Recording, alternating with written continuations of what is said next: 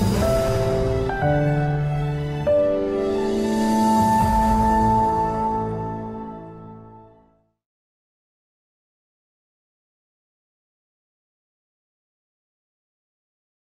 morning. I'm Foxhall Parker with the Center for Capital Markets Competitiveness here at the U.S. Chamber of Commerce. I will be moderating our next panel entitled Basel III's Effect on Main Street Lending. Joining me are Tom Dees with the Association of Corporate Treasurers, Ken Fears with the National Association of Realtors, and Tom Hunt with the Association for Financial Professionals. Welcome, gentlemen, and thank you for joining us, and thanks for your flexibility. Tom Dees, I want to start with you. Basel III Endgame is designed to only affect the largest U.S. banks, but what are the potential outcomes for your members when regulators impose extra costs on your financial counterparties?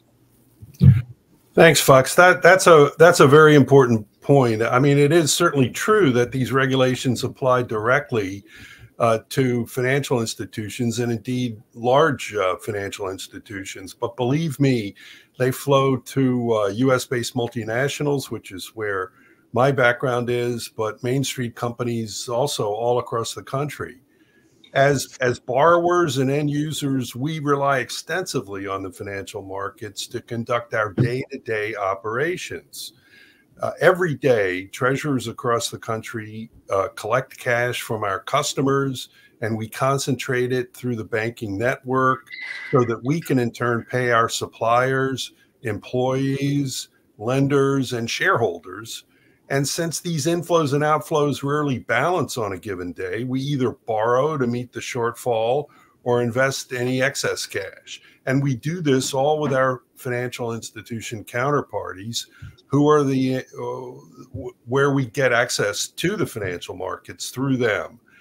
And additionally, to insulate our businesses from business risk fluctuations in the market, we use derivatives with financial institution derivative counterparties to hedge costs for such things as commodities, energy costs, foreign exchange, and interest rate risk. When the regulators impose these extra costs on our financial counterparties, these costs are inevitably passed on to us. And in turn, we have to pass those costs on to our customers or achieve offsetting efficiencies with our suppliers or employees. Certainly, the extra capital burdens the regulators are set to impose will ultimately be borne by those of us in the real economy. We'll be having to perhaps forego growing sales, since financing those higher inventories to support that growth will be more expensive. Tightening pay and scaling back hiring new employees, since that growth financing that will be more expensive. And in our manufacturing plants, if we're incurring costs in one country, but we have customers in another country using another currency, we have to hedge that in the foreign exchange markets, and that will be more expensive. So the same is true for raw material input costs with commodity swaps and energy swaps. Any expansion of plant and equipment will have to be stretched out because the costs of recovering that loan will be higher. And so it puts the project at greater risk and could ultimately restrain that investment. So from a Main Street company's point of view, the financial markets are just like any other supply chain we have. And costs on those supply chains, and this one in particular, will adversely affect us and will have to be passed on. Thank you. Thanks, Tom. I want to move to Ken Fears now. Ken, our white paper, Endgame, for Main Street lending highlights a number of potential harms to the residential and commercial real estate market. What effect do you see Basel III having on low and medium income home buyers? Well, thanks, Fox, and thanks to the Chamber for holding this very important discussion and bringing the realtors into the fold. So yeah, as you noted, the impact could be significant for low and moderate income borrowers, as well as first-time home buyers. Basel Endgame introduces new and increased capital charges for higher LTV mortgages, essentially borrowers with lower down payments And that's going to make it more expensive for banks to do this business. And they're either going to pass that on to consumers or they're going to pull back. Now, at the same time, the regulators pulled back from providing private mortgage insurance as an offset to the capital requirements. And so that was a very important offset as it introduced efficiency for banks, but it also reduced costs and increased access for consumers. So they pulled back on that. And very similarly, they pulled back or have not given credit for reinsurance or credit risk transfer, both of which are used extensively in the conventional conforming markets at the GSEs.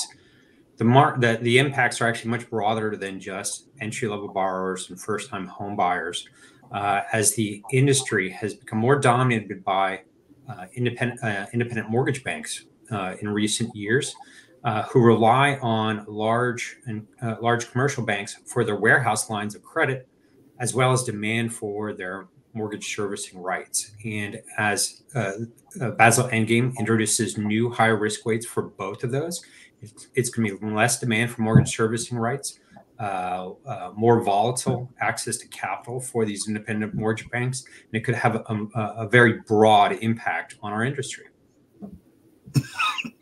That's great. Thank you, Ken. And want to reference back to the white paper. Our white paper has a great section in there about warehouse lines of credit. So thanks for highlighting that. Tom Hunt, what are the implications of Basel III on access and pricing of credit for your members and their customers? Sure. Thanks, Fox, and thanks for having the AFP here today. Much appreciated. So really, we need a very safe and secure financial system to run the business operations for a company. The Endgame proposal seeks to make changes directly and indirectly in the pricing and access of credit to our members. Market access, client credit risk, and counterparty risk will all be reevaluated under this proposal, and most Main Street borrowers costing them more money in the end. This will likely impact jobs they might be able to create, as Tom Dees mentioned earlier. There will be a bifurcation of access to credit, as banks will look to shutter those customers that are not deemed profitable under new risk weighting calculations. Half of our members are from the private sector. These companies are highly dependent on bank financing as their main means of access to fund working capital, such as payroll, and many of their large capital projects. They are at a disadvantage with this proposal versus publicly held companies, costing them more for credit in the long run. Examples of bank products that will become more expensive as a response to the operational risk assessment as part of Basel III Endgame, as there is always a credit component to every one of these products that the bank must have to analyze. For example, standard lines of credit to fund working capital will be more expensive. Syndicated loans, committed and uncommitted lines, will be reweighted differently. Debt and access to capital markets. Term loans, leveraged companies are at more of a disadvantage under this proposal. Access to payment rails such as FedNow, RTP, CHIPS, ACH, FedWire, FedACH, and outsourced solutions for payments for banks will be more expensive for our members. Escrow and custody services, foreign exchange services, leasing, merchant acceptance, or credit cards. These new capital constraints limit the ability to lend and puts the U.S. Main Street borrowers at a much bigger disadvantage than their global competitors. Thanks, Tom. Tom Dees, I want to circle back to you. I think Congressman Barr mentioned rising inflation. For the better part of 2 years, the Fed has been working to bring down inflation. What influence could the rule have on the Fed's goal to curb inflation? Yes, Fox. Well, I mentioned earlier how we would have to reduce costs in order to meet this, but there are other offsets. And unfortunately, one of the biggest is to raise prices to pass those costs along. And that would be a chain reaction throughout the economy as we raise prices and then our customers in turn raise their prices, and it ripples through. The amazing thing is that my association, Tom Hunt's association, and others worked extensively with the U.S. Chamber in connection with regulations for the Dodd-Frank Act that was passed after, of course, the 2008 financial crisis. And we got a bipartisan consensus that end users, non-financial end users, should be exempted from having to post their capital directly to margin and centrally clear their derivative trades, for all the reasons that we've been discussing here today and that the congressman mentioned. And so fast forward to this proposal, and despite this bipartisan consensus we reached in 2015, 2016, they've come back with an indirect posting of capital by us, in that our banks are going to have to do it, and we're going to have to pay our banks for that. So it's a regression really from where we've been, and the importance that we've try to recognize for end users and Main Street companies across the company to be conservative in their use of capital, Fox. That's great. Thank you. Ken Fears, talk a little bit about the current state of the housing market and how Basel III will shape the market moving forward. Yeah, great question, Fox. So as most people are aware, mortgage rates spiked by nearly by tripling over the last 2 years. Layer onto that a housing shortage of somewhere between 4.5 and 6.5 million units. And that means affordability is going to be strained for years to come. At the same time, in a rising rate environment, that means more volatility for access as rates weigh on banks' balance sheets and that ability to manage both rate and credit risk. So that makes it very difficult. And then the administration also has at the same time has the goal of narrowing the homeownership gap. And this is something that NAR shares and is active in the Black Homeownership Collaborative and trying to narrow that spread as well. The problem is that a lot of these changes will add to these problems. So under Basel Endgame, it'll raise costs, reduce access. It'll make it more difficult for banks, in particular IMBs, to manage their rate risks because of potentially narrower credit lines and less demand for MSRs. And at the same time, it'll make it harder for banks to operationalize programs like the Community Reinvestment Act and special purpose credit programs that are aimed at narrowing the racial homeownership gap. So we're very concerned about all these changes that are being thrown onto the backs of home buyers and what it means for homeownership in the long term. Thank you. As mentioned by Tom Dees here, and our white paper provides some salient examples of how the rule would impact derivatives markets. Tom Hunt, can you talk about the challenges end users might encounter should the cost and complexity of hedging their non-financial business risk increase? Yeah, absolutely. And really what we're talking about here is the foreign exchange industry. That industry sees over $7.5 million traded daily. Access to this large market would likely become strained for many Main Street companies under this proposal, especially the privately held companies when their banks are reassessing their risk profile with these different risk weightings. For example, currency hedging, GSIBs provide this service to their clients with stricter capital requirements, likely affecting availability and cost to manage those currency risks effectively. Trading behavior changes. GSIBs will likely alter their risk management practices in response to capital surcharges affecting availability and price volatility. GSIBs also provide access to non-deliverable forward markets in countries the U.S. depends on for trading volumes, such as China, India, and Philippines. This may impact their ability to provide liquidity in NDFs, raising prices and volatility.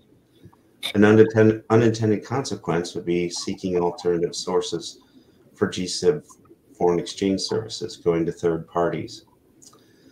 Cross-border transactions. There's a credit component to providing these services, and capital surcharges will likely impact the cost and availability of financing for these services. And last, the GSIBs provide access to the foreign exchange market and being market makers. Margins will become thinner, more expensive, and cost Main Street lenders as the risk profile might be deemed less despite no changes in their business operations, raising costs and costing companies more. Thanks. Tom Dees, I know you mentioned that in some of your remarks. Anything to add on derivatives markets? No, I think that I just want to emphasize what everyone's been saying, which is that, our system here in the real economy is very integrated with financial markets. To Tom Hunt's point about derivatives, these GSIBs that are being directly affected by these rules are the market makers in derivatives. Foreign exchange trading, euro, dollar, foreign exchange swaps, for instance, are all run by the GSIBs. And they, in turn, make a market with Main Street banks who provide those hedging services to their Main Street customers. So it's important to note that when you push on one end of the balloon, it inevitably comes out the other. And although these regulators are just pushing supposedly on these largest banks, it ripples through the entire real economy that we have to operate in. Well, I think that's a great place to leave it, and something that we should all be thinking about. Tom Dees, Ken Fears, Tom Hunt, thank you all so much for taking the time to do this, for your flexibility. And with that, I will pass it on to my colleague, Bill Hulse, for a conversation with Governor Bowman.